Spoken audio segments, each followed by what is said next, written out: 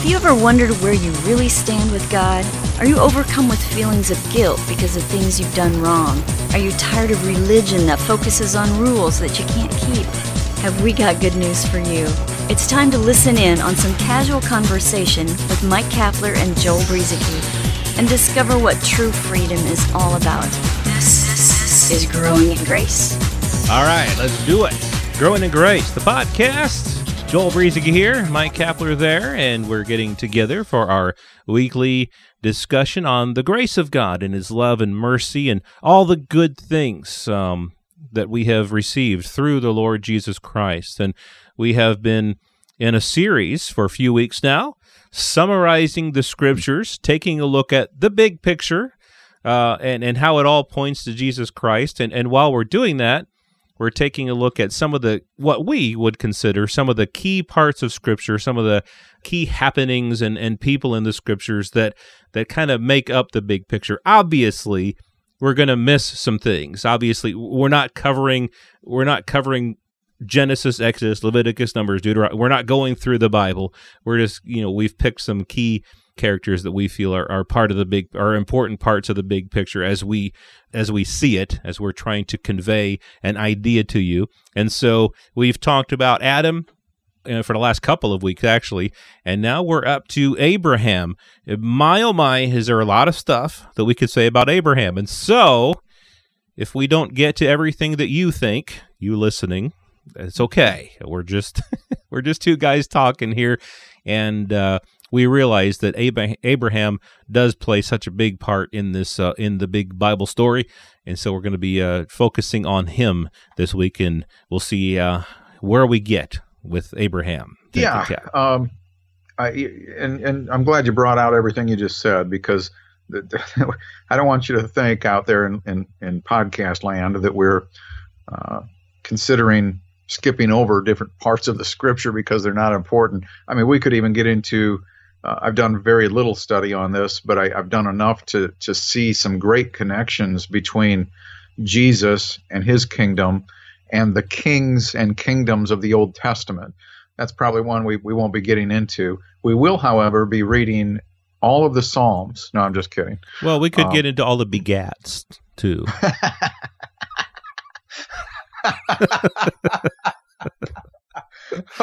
Yeah. We could spend a lot of time there. When I used to be a kid reading my Bible, 10 chapters a day, right? That's what the discipleship book told me to do. I failed at it, but I tried. I tried to read 10 chapters a day, and I would get into Matthew and start reading all the begats, and I'm thinking, man, when am I going to get to some good Jesus stuff here with red letters? Because I don't understand all this. But the other thing I had to do, Joel, that the rule that they gave me in the discipleship book was that, I read 10 chapters a day. Each day of the week had a different color. So I had a colored pencil. And so I had a rainbow colored Bible by the time I was done. So you see, reading the Bible, although I didn't realize it at the time, became a legalistic thing for me at a very young age. Sure. Not a good place to be, by the way. Yeah.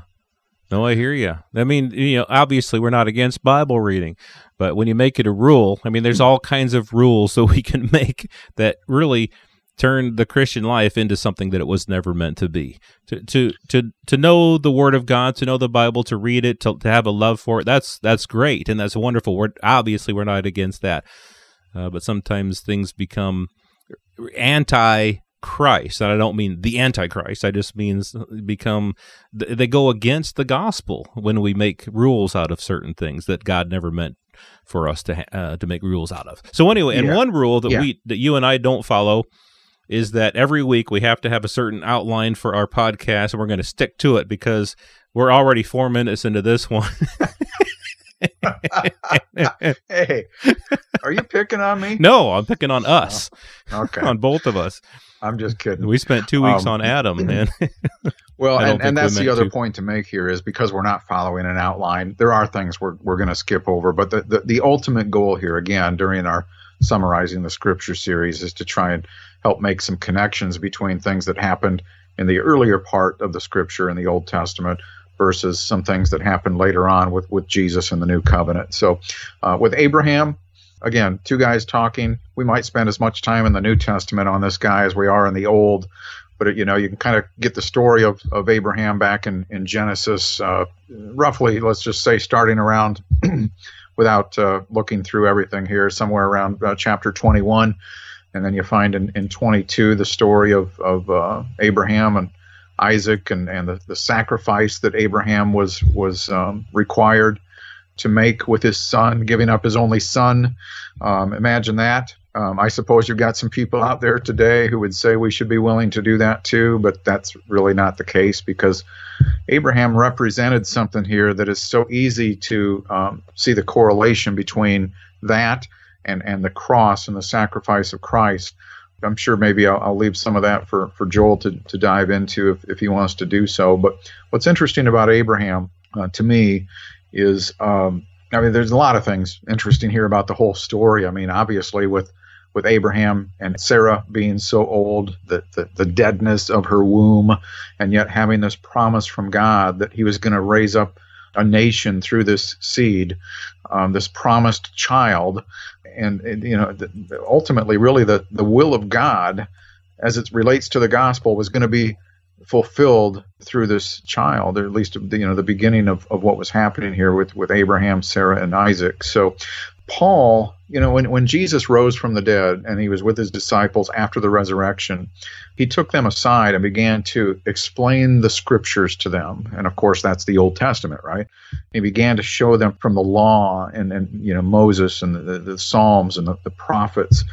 He began to show them how it all related to him, to Jesus, to the Messiah, to the Savior, to salvation, and how it applies to all of how it could apply to all of mankind. This story, how it played out, and Jesus explained all of this. He opened it up to them.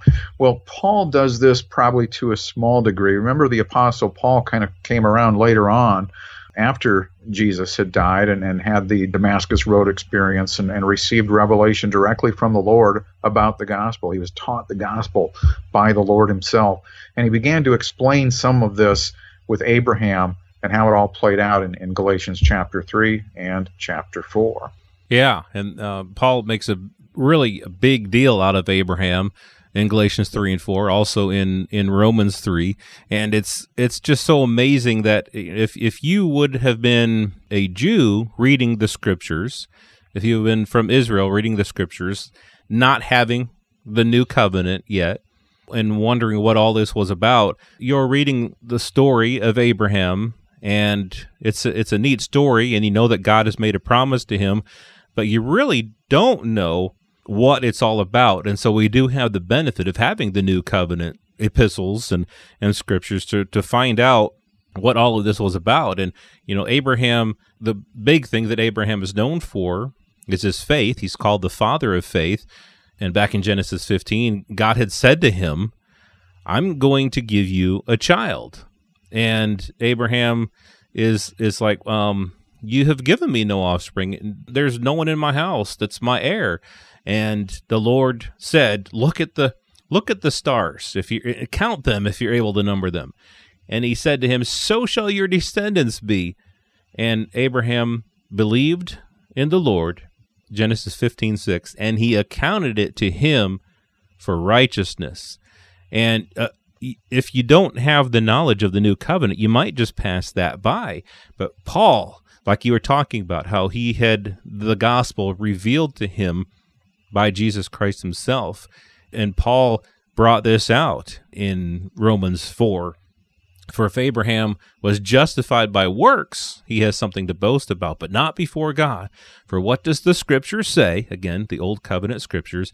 Abraham believed God, and it was accounted to him for righteousness. Now to him who works, the wages are not counted as grace, but as debt. But to him who does not work, but believes on him who justifies the ungodly, his faith is accounted for righteousness. So the gospel was declared right there in Genesis 15:6, although they didn't really realize it at the time. It was revealed later to Paul that when Abraham believed in the Lord and he accounted it to him for righteousness, that's really what the gospel is. It's the righteousness of God revealed, the righteousness of God given to us.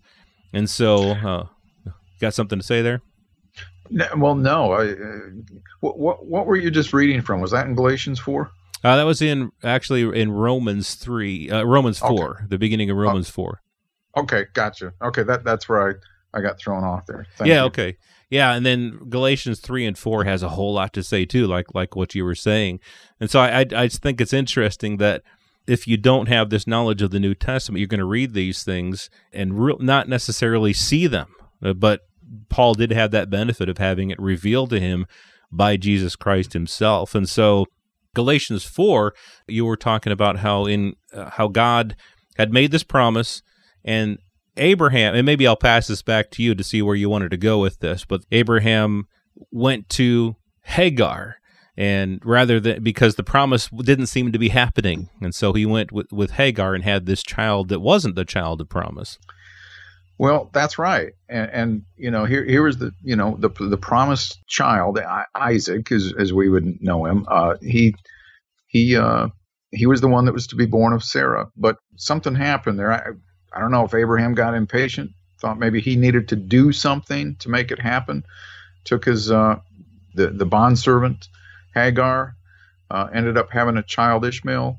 That was not the child of promise, but the promise still came through Abraham and Sarah. And so Paul talks about this, and I just think it's interesting because we know that Abraham, he was around a number of years, hundreds of years before Moses and the law came into existence. So it's interesting that in Galatians 4:21, Paul says, tell me, and you got to keep in mind here, we're kind of jumping into something because Paul had been laying out a case for 2 or 3 chapters here.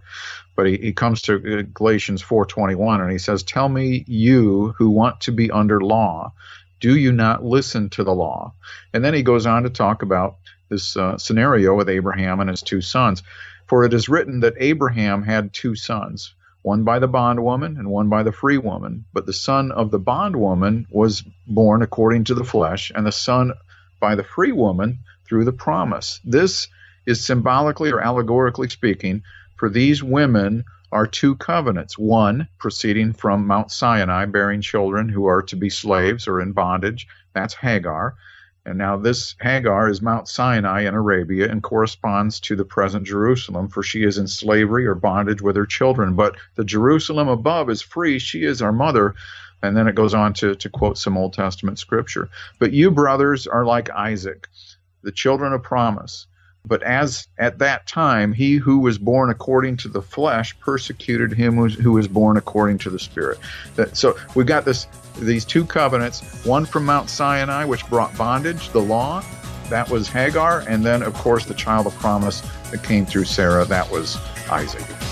Yes, and so as we wrap up this week, we'll kind of leave it there and talk a little bit more about that next week and find out a little bit more about Abraham and his part in this whole thing called the gospel and how it all points to Jesus. So that's next week right here on Growing in Grace. This has been Growing in Grace with Mike Kapler and Joel Brizicki, heard online through various internet sources around the world each week. To access hundreds of past programs, visit graceroots.org. Share it with a friend and listen again next week for more Growing in Grace.